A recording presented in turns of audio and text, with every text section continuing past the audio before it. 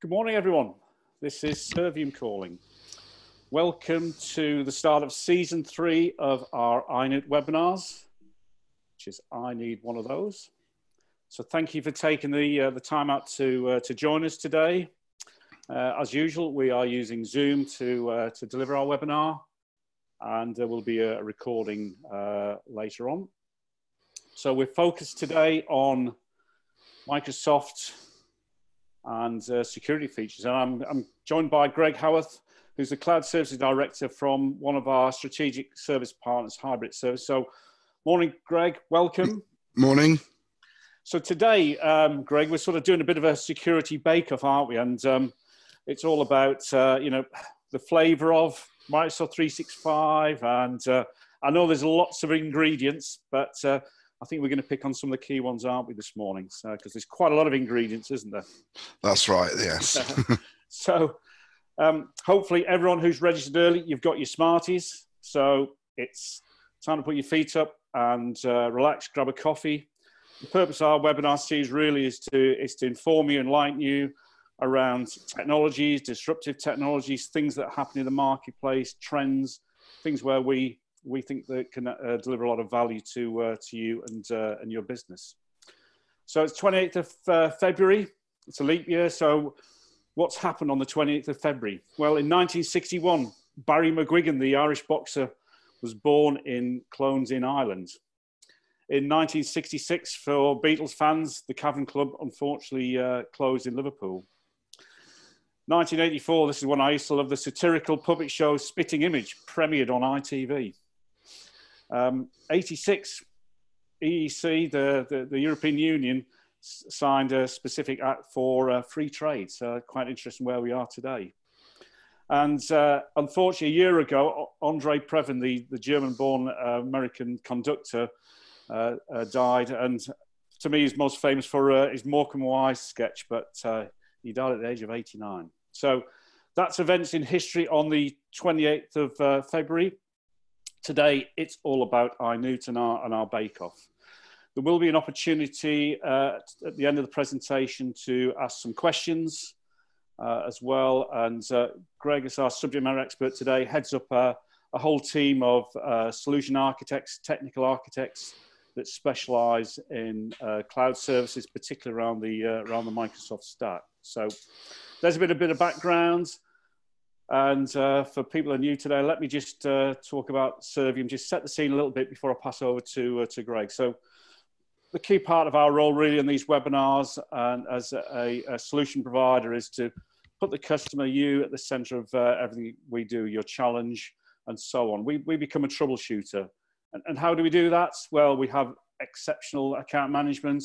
We provide superb customer service. We have a great services ecosystem. And we go that extra mile for you, our customers.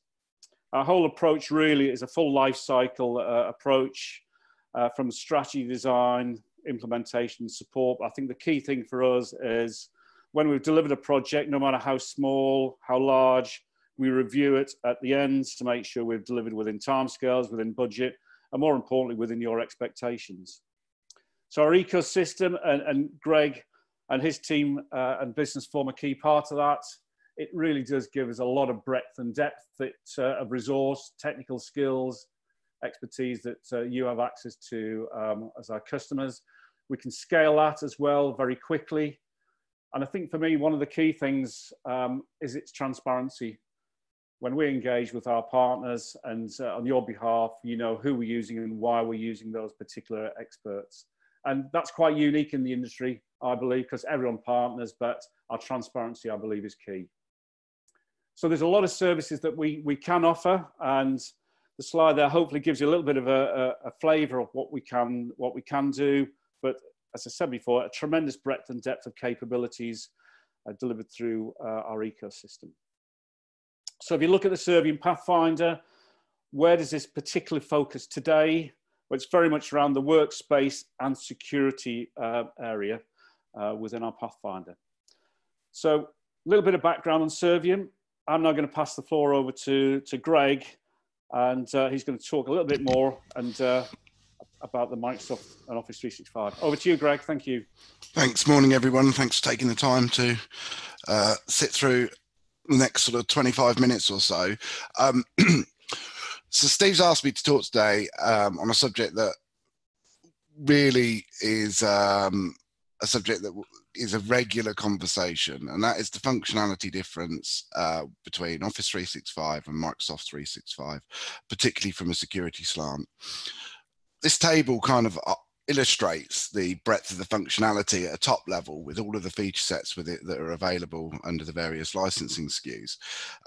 And clearly there's a lot to go over. So today we're going to focus on three different areas that I think are both linked and relevant, and probably the topics that come up most when we're discussing the right choice between Office 365 and Microsoft 365, both from an E3 and an E5 perspective. It's important to note that all of these product sets are available as individual SKUs, and I believe that was covered in the previous webinar session. So I'm not going to get into too much detail about the individual licensing SKUs, just talk a little bit about the technology and how it can help you. I realise that this screen might be a little bit blurred, depending on the size of your monitor, but I think the slides are going to be available afterwards, so you can have a little review of all of the sets that are available to you. So the three topics that I'm going to talk about are Active Directory Premium Plan 2 and the differences between that and Plan 1, Microsoft Defender ATP, Advanced Threat Protection, and Windows Hello for Business, and why they can work well together as a feature set and what the differences are. So starting with Active Directory Premium, this slide kind of illustrates the different versions of Active Directory Premium. I am going to focus in on Plan 2, but you can see there's a whole raft of features that are available either out of the box when you first sign up to Office 365 or Microsoft 365, and what are available on the advanced licensing plans, and equally why they're important. So one of the most common questions is, what is Plan 2 Active Directory Premium? Why is it more expensive, and what do I get for it? As a general rule of thumb, with Plan 2 licensing within Microsoft, you tend to find that the majority of the functionality is around reporting and analytics, as opposed to simply turning features on. And more often than not, from a security standpoint, the questions that we are asked is, how did that happen? Why did that happen? What could we have done to improve and protect against threats within our environment? And this is where Active Directory Premium Plan 2 really starts to shine from that perspective. And likewise for the other feature sets that I'm going to talk about. So this is all about protecting the identity of your users and in real time, creating policies that prevent events from occurring in the first place, as well as reporting. So we can create policies within Active Directory Plan 2 that protects key accounts. We can enforce multi-factor authentication to specific accounts based on their access rights. We can report on suspicious logon attempts, and there's a couple of slides that make this a little bit more visible. We have had to anonymize it a little bit, but effectively within the dashboards, you're able to see who logged on, detect whether it's suspicious, what account was used, what operating system it was used to log on with, and indeed what application was used to log on to that service, and the IP address that event occurred in. And this is really useful for things like detecting impossible travel. I would say that the majority of the breaches that we come across with our clients are generally down to weak password policies and locations being accessed, services being accessed from locations that are not necessarily within the organization's typical pattern of where their users work from. Services such as an account was used to log in London, and then an impossible travel event occurred, and that same account was used to log into services from a distance away. We want to be able to not only log that, but we want to be able to actually perhaps take some actions against that, maybe suspend the account for a period while that event is investigated, Or it may be that somebody just simply had a very lovely holiday and has been overzealous in their working, shall we say. We can also enable privileged identity management. Now, this is a methodology for providing just-in-time access rights to administrator accounts and creating workflows and notifications off the back of that. In a traditional environment, you tend to find that, you know, administrator accounts are special accounts that are issued to resource workers that are separate from their day-to-day logins, but more often than not have been over-provisioned with the rights that they have to work on those services. It's not uncommon to see somebody having, you know, full admin rights when really they only need specific access to do their job at any one time. With privileged identity management, which is part of the Plan 2 SKU, we can provision services at the point in time they need to do those tasks and then remove them again afterwards. Now, this clearly has benefits from the perspective that should that ever account be breached for any reason at all, they're not actually going to have the permissions to get far within your environment. And importantly, we can audit and review how those resources were accessed, where they were accessed from, why they were accessed. And this really does assist with compliance and regulatory restrictions that you might have as an organization, and also to answer those questions of how did this happen, which is the biggest question that we ever get asked. It's all very well detecting an event, but understanding how it happened and then being able to follow that up with a set of remediation activities is, for a lot of organizations, the biggest challenge they have. So that's the fundamental difference between a Plan 1 and a Plan 2. Plan 1, we can switch services on. Plan 2, we can actually take that one stage further and create automated reports and actions off the back of that. So just in a little bit more detail, so you can see, this is an exact screenshot from a dashboard of a real environment. And we can see here, the system has detected some logins, they've protected it, there's a status of a failure, an attempt was made to log in from Outlook on a Windows 8 platform. In this particular scenario, we know there are no Windows 8 operating systems in that environment, and the system has detected that, blocked it, and flagged it as a risk. All these things are customizable, and we can set a variety of triggers and alerts to come off the back of that, either reporting directly into your ITSM tool or sending text messages.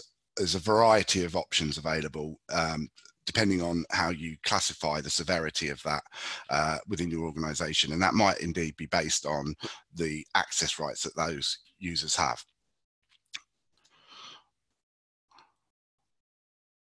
So on this slide, we can see that there's a detection type of unfamiliar sign-in properties.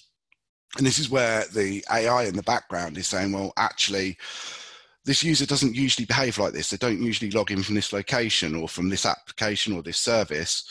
I want to notify you about that so that you can do something about it. So it's not actually blocked it. It's just kind of saying this is unfamiliar, not sure what you want to do, but something is different from normal behavior from those login attempts. And it's flagged it as a risk within the dashboard.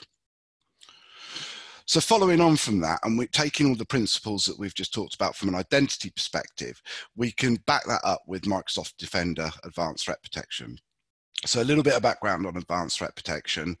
That is a catch-all category for a bunch of services within the Microsoft Cloud estate. We have Office 365 ATP, we have Windows Azure ATP, and we have Microsoft Defender ATP, formerly Windows Defender.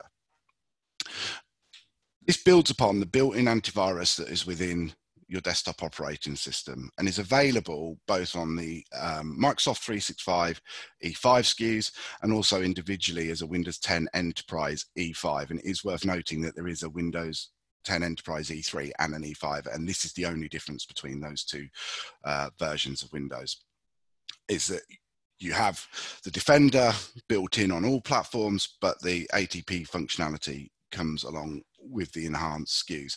This brings all of the services that you get from your typical desktop antivirus back into a central dashboard, which is reported within the 365 Security Center.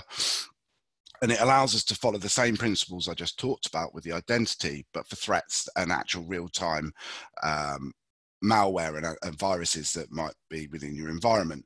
So the screenshots here show, again, from a similar environment, show us that an incident graph, and in this case, a particular desktop got a piece of malware that was detected. The system blocked it and it didn't spread any further. But what we can see from those incident graphs is where there have been multiple devices that have been infected, that would show up on the incident graph, and you'd be able to track the spread of that across your estate. And likewise, we can alert that into a dashboard. We can follow up on actions and automate responses on how to deal with that. And I think this all goes back to what I was saying a minute ago about, it's all very well and good detecting that you've got a breach, but understanding how and where it came from and what the root cause and almost patient zero of those breaches is really useful in mitigating those threats. And understanding, maybe it was because that device wasn't patched. Maybe we need to deliver some user training that's focused on not clicking on particular links.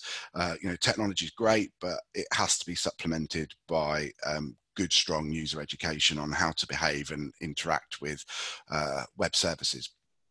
And it also gives us a central place to configure all of that, much like you'd find in any other enterprise level antivirus and anti-threat product. This is all backed up by an AI platform that looks at, again, not just known but unknown threats, suspicious behaviors, and all of the good stuff that you would expect from an enterprise level product. Just a little bit more detail. On the left-hand side, we can pull up the list of machines, we can pull up a list of incidents, we can automate the response that you would get from that. We have options around creating advanced policies for threats that might be specific to your organization. Quite often we do find false positives within these types of products. This isn't unique to a Microsoft platform, and here we can customize how the antivirus interacts with applications and services that you might be running in your environment.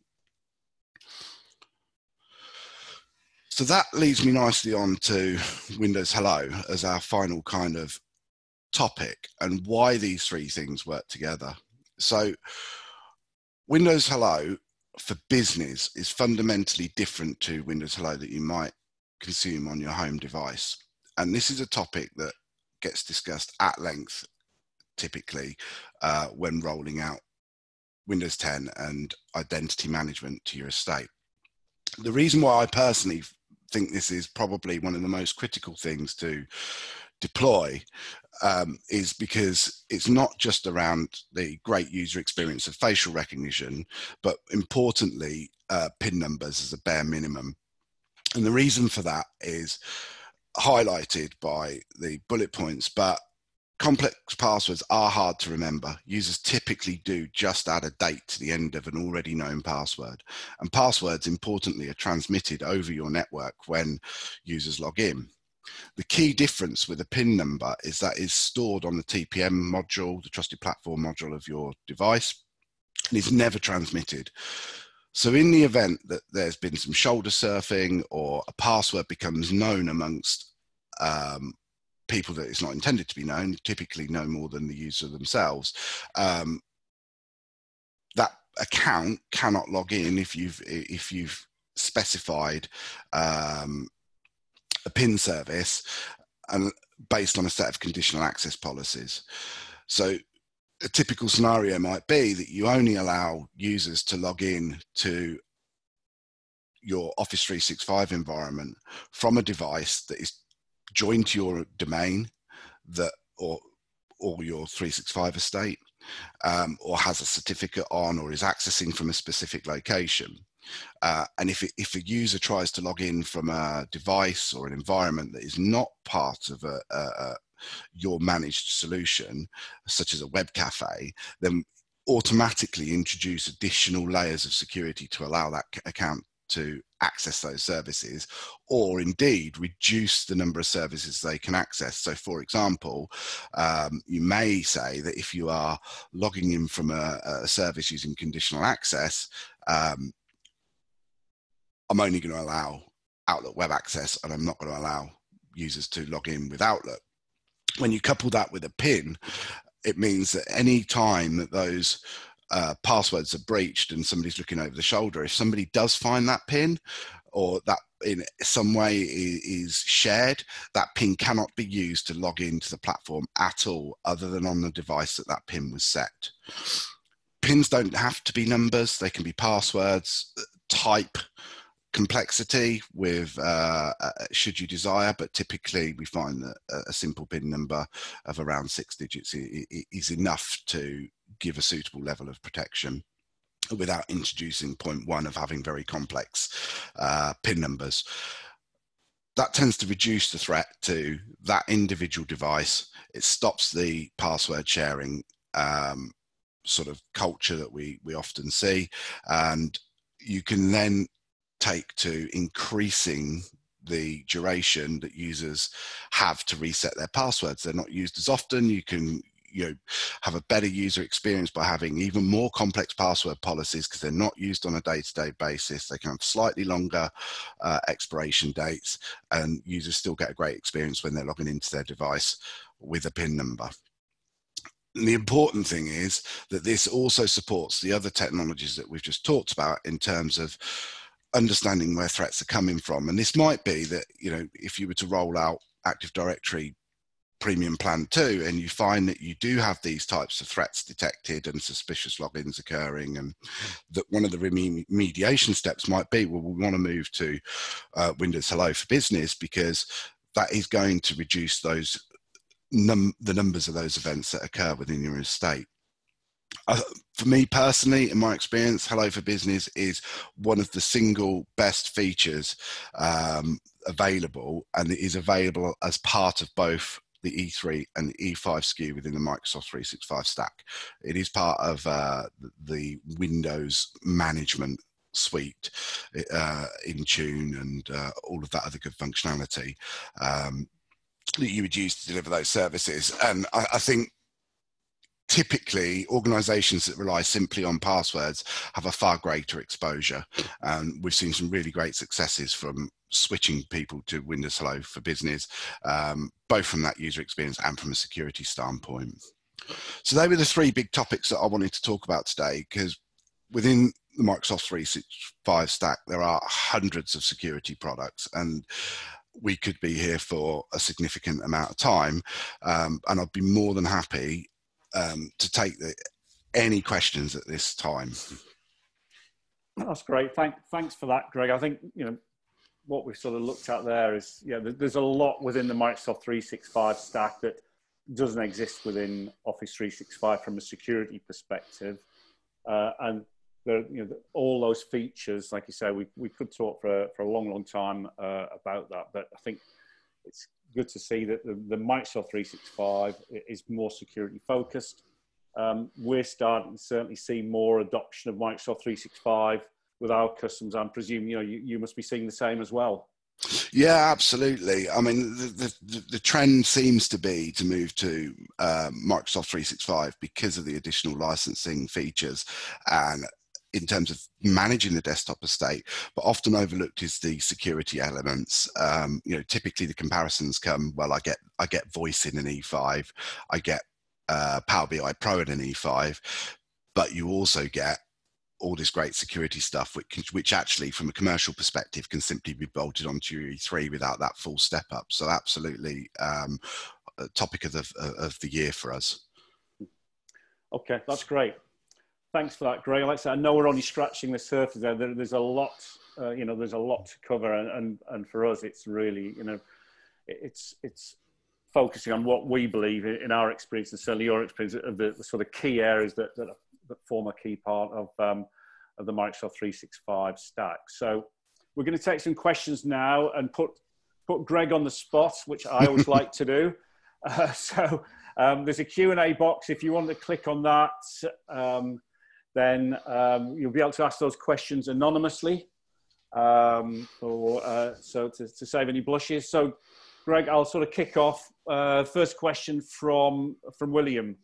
What sort of businesses would benefit from Microsoft 365? Is it suitable for smaller users, or what's your typical, would you say, a profile of a customers adopting Microsoft 365? So Microsoft 365 has sort of three big flavors. For the smaller customers, 365 for Business does tend to work quite well, but you do lose all of the great sort of functionality I talked about from a security standpoint, but it does introduce the ability to at least deliver patch management and device enrollment and applications to the desktop. Typically, we have seen a trend of those smaller organizations adopting the enterprise plans in one way, shape or form, purely because of the security options that are available that simply don't appear in some of those, shall we say, SME SKUs. So this is really for everybody that has a concern over their environment. Yeah, and I think the fact that there's so many features bundled in that you might be buying other third-party solutions, it seems to make sense to put it all under one umbrella, doesn't it? Yeah, that's a really good point, Steve. We see organizations spending lots of money on third-party products such as antivirus or multi-factor authentication solutions, or third-party identity management platforms, and I could list them all. But really, this is about choosing, products that are best in suite, that represent the best value for money to all of to the organization, versus picking point solutions. Yeah, you're paying for the subscription, so you may as well take advantage of it. Absolutely. Yeah. Okay. A question from Jeff. What about upgrading from Office 365 to Microsoft 365? Is that relatively straightforward, Greg? Depending on your agreement, it is relatively straightforward. It's a simple case of switching the license within the portal to the new one, notwithstanding there needs to be a little bit of investigation of about what any commit has already been made in terms of those spends. Typically, if you're on a CSP program, that can be made on the fly. You add the new license, take the old one away, and you're paying on a month-by-month consumption. So really simple to add the licenses. Clearly, there's a little bit of work to be done in configuring those services to make it work for your organization. Okay, good. Thanks, Greg. Question from Kate in relation to Microsoft 365 licenses. Does every user need to have a Microsoft 365 license? I know certainly in our experience that customers can typically mix and match, but what's your view on that, Greg? And would every user have to have a Microsoft 365 license? Another good question. So yes, you can absolutely mix and match. However, some licenses should be applied to all users. If you think about the Office 365 Advanced Threat Protection, there's little point in not licensing all users for protecting their email against antivirus. So you have to kind of look at the services as a whole, as what those users are consuming. Again, what we tend to find is the clear choice is between Office 365 and M365 for desktop users. You might choose slightly different services if you have kiosk workers that perhaps only access on mobile, then a full-blown M365 is not the right answer to those. And you would probably get better value from taking lower Office 365 plans, but then bolting on some of the security bundles to get back to the status that we just talked about in terms of protecting their identity. Yeah, okay, that's great. Question from Brian in relation to AD. So if I move to Microsoft 365, can I still retain Active Directory on premise, or does that have to move to Azure? Cool. I'll try to keep this answer as quick as I can because it's a really big topic, but a great question. So the short answer is you can just move to Active Directory, Azure Active Directory, which is all underpinned by, There's 3 different ways to deliver directory services within the estate. So there's traditional on-premises Active Directory, there's Azure Active Directory that we just talked about, and then there's really wonderfully named Azure Active Directory Services. I think the answer to the question is there's multiple ways to deliver this.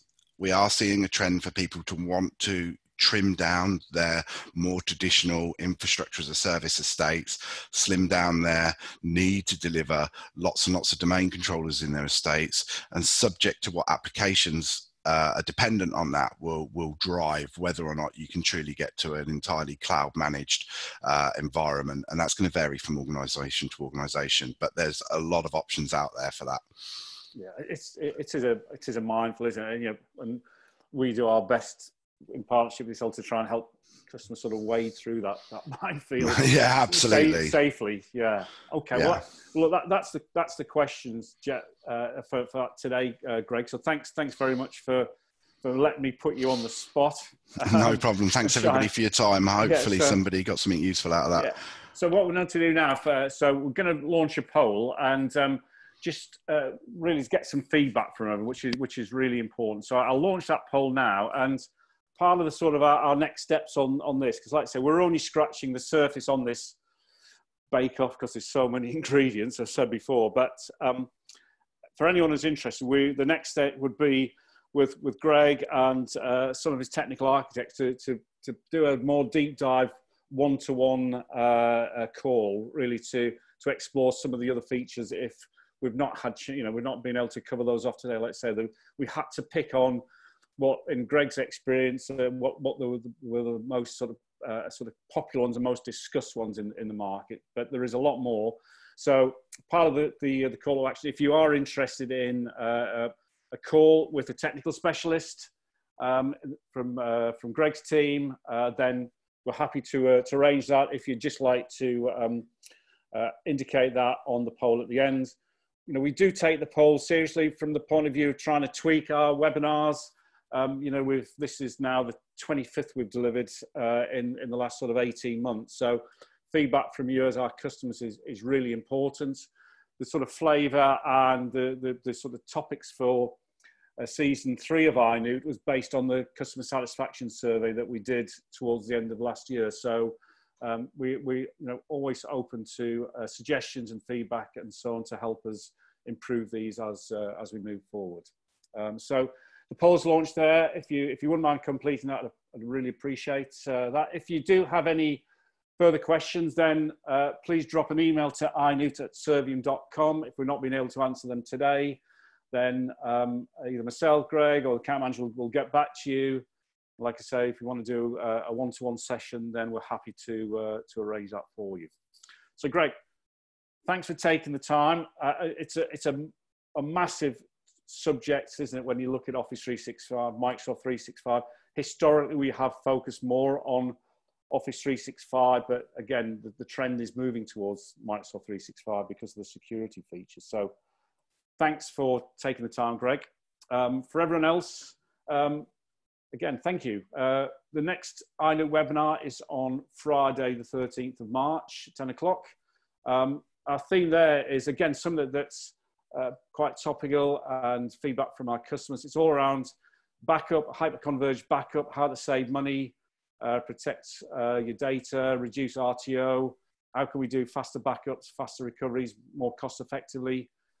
So we're doing that in partnership with Exagrid on the Friday the 13th, with superstitious among us. I won't be doing that. One of my colleagues will be delivering that on my behalf, and I'm not superstitious. So the next one, you'll get details shortly. There is a recording of today's webinar. We'll issue that later today, and it will also be published on our YouTube channel. So I do encourage you to go to our YouTube channel. Just search for Servium Limited. There's a lot of content there, but all the INOOTs, current and future, will be published there. So thanks everyone for taking the time. Greg, again, thank you for joining me today. And hopefully everyone found that beneficial, and enjoy the rest of your Friday, everyone. Thank you.